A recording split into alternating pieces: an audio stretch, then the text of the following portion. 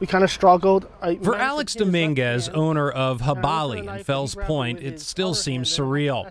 The former Associated Press reporter finding himself on the other side of the story. Sunday night at around 8:30, after dinner with a friend, he was walking to a nearby 7-Eleven for some ice for his business when it happened. And I felt this bump in the head, like someone had run up from behind me. And at first I thought, oh, maybe someone's joking with me, and they just didn't realize how hard they hit me because it hurt.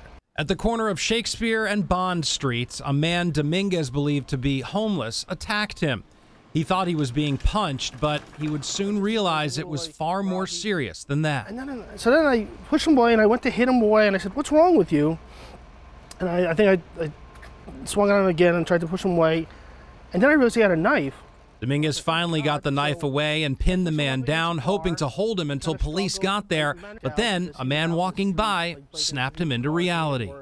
A bystander comes up and says, you got to let him go. You're bleeding. You're going to bleed to death. Let him go. Stop struggling. And then I realized that I was just covered with blood. Dominguez had been stabbed multiple times in the legs, back, and here on his face. He was taken to the hospital and, despite losing a lot of blood, is expected to make a full recovery. He's just hoping whomever did this is caught soon.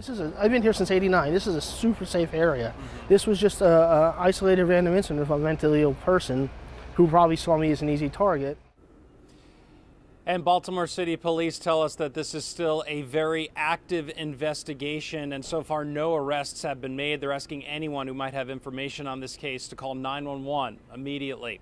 We're live in Fells Point tonight. I'm Lowell Melser, WBAL-TV 11 News.